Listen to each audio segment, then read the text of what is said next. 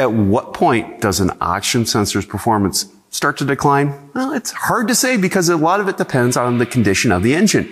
If a high mileage engine is using oil due to piston ring, cylinder, or valve guide wear, phosphorus from the oil will contaminate the oxygen sensor and accelerate the aging process.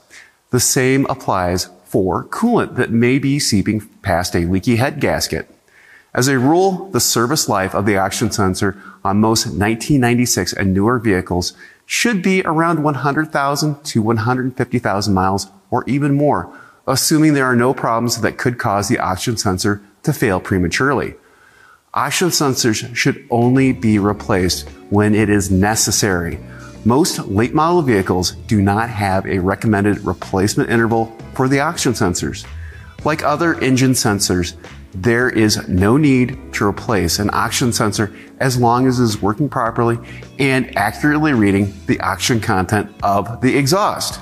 It is generally assumed as long as the check engine light is off and there are no O2 sensor codes, the O2 sensor, well, they're probably functioning as intended.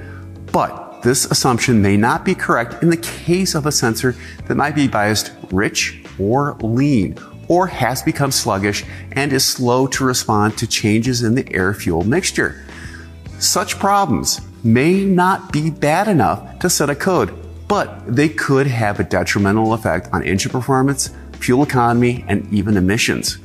If an oxygen sensor is not reading properly or it is borderline, it should be replaced regardless of the age or mileage of the sensor. I'm Andrew Markell. Thank you very much.